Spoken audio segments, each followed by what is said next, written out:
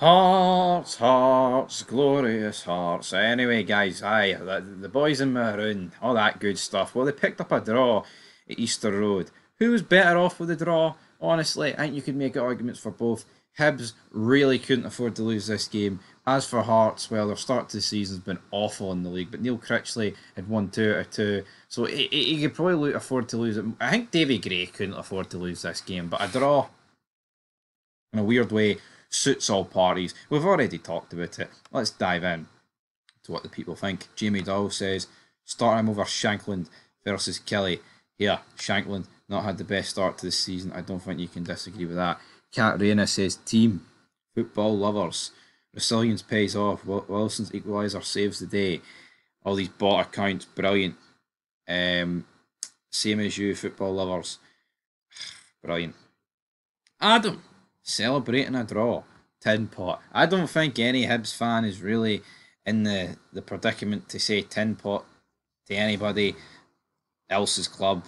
That's just my humble opinion. Adam, another Adam, says we weren't at it today, but one team tried to play football. All they do is punt, punt, punt. Not ideal, but we take it. Anything to stop them winning. Yeah, and that's what you've got is doing these games, your rival games. But no, it's mad, man. When was the last time Hibs won one of these? It feels about a million years ago. I mean, obviously, it won't be a million years ago because that's theoretically impossible. But at the same time, it feels like donkeys ago. Marty Muzz says, "Well done, James. Great goal. Poor team performance overall, though."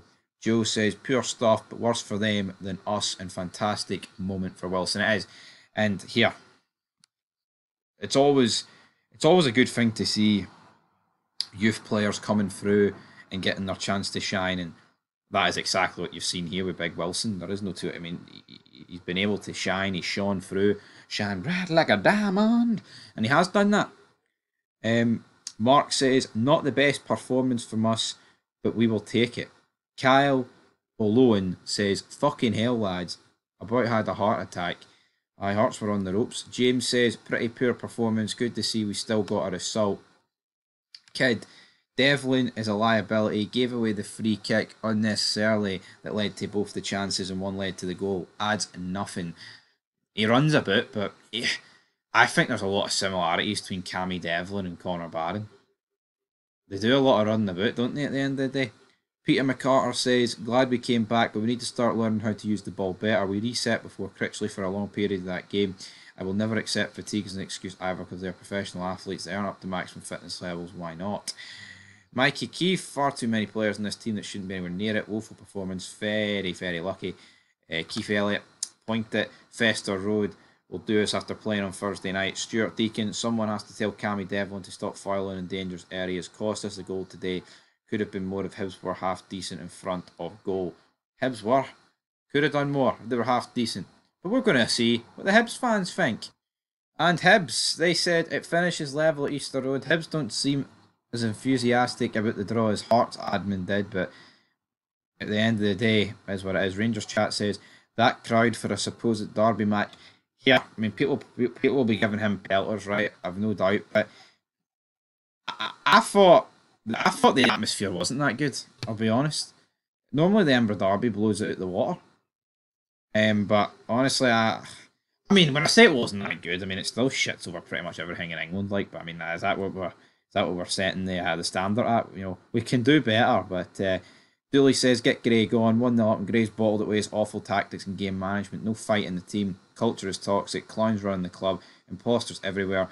Gordon should be ashamed what he's turned this club into. Changes need it from top to bottom. So, fucking hell, man.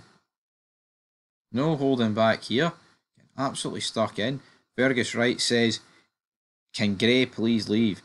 Hibs fans are not liking Davy Gray awfully much here. Stephen says, another win thrown away. Miller's marking pathetic for the goal. May as well have a traffic cone in goals as well. Logan Stewart, has Gray not realised that we can't sit back, so taking all our attackers off just to concede and have nothing going forward isn't working. Yeah, I mean, I actually touched on this during the review and the watch along. It's like Hibs got the goal, and then it was like, right, let's just bottle it then.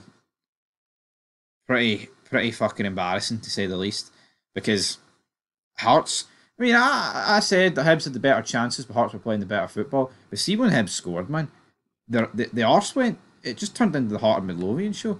But as a Lewis Miller makes me think I've got a chance at this level. I'm 47 with man Chebs, but think I'm better.